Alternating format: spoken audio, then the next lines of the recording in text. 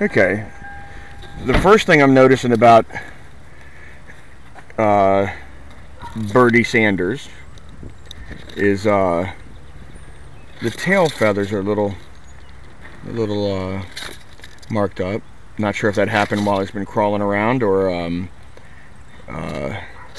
maybe a predator.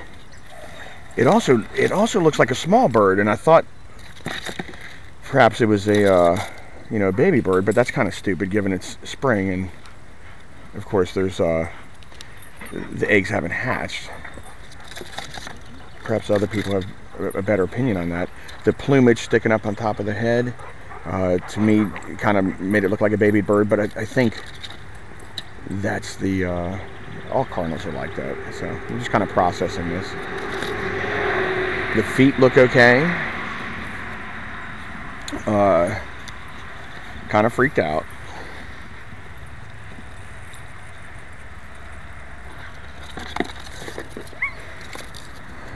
Wanted to establish as to whether or not the claws are opening and closing.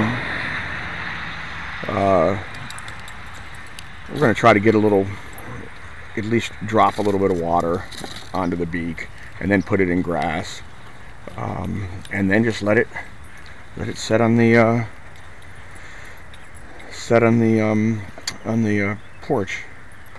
And then just see what happens. Really, all we can do is let nature take its course. If anybody else has suggestions, I'd be more than happy to take the bird that we've happily named Birdie Sanders to any rescue or anything like that. I think first step was just getting it from where Stacy thought some domesticated animals might get it.